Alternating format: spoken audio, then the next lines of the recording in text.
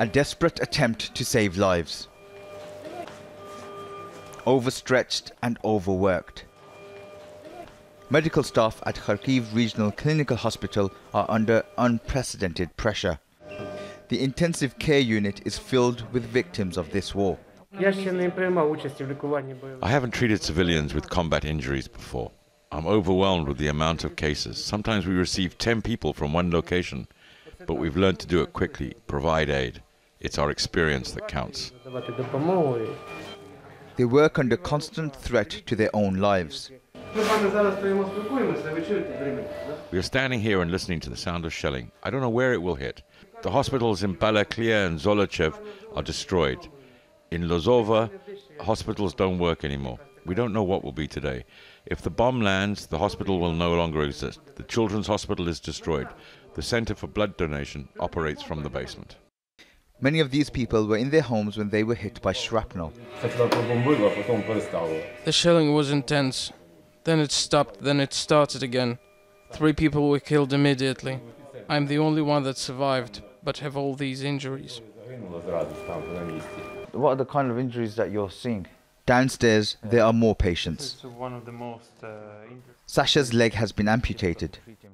Actually, there was a lot of patients with serious injuries right here, but this boy is the most strong-willed from all of them, because most of them are crying, asking for saving their legs and arms, but he was the only one who said, just do what you think you need to do. So this is a real warrior, still hard. And he has one message for the world. Close the sky about Ukraine and Russia. These wards are filled with casualties from this war. Here, most of patients are after artillery. It's not because most of patients was wounded by artillery. It's just because most of patients after aircraft are dead. So this is the most hard patient of...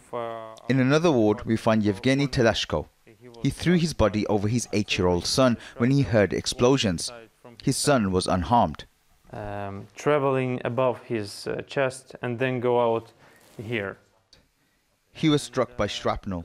The piece of shrapnel that we see here. We're shown pieces of shrapnel by the staff. This tiny piece killed a woman. By staying here, we are defending our families and working for victory. We are together. We are in a common cause. This is my bed. For the staff here, this is their life. They sleep in the corridors to stay close to their patients and hope the walls will protect them if the hospital is hit. 4. And you sleep in the corridor? Yep. Patients like Sasha and medical staff here have all asked for the same thing. Oblivious of the politics around it, they want the airspace over Ukraine and this city closed because it's the damage done from the bombs that are dropped from planes that are causing the most casualties. Baig, Jazeera, Kharkiv.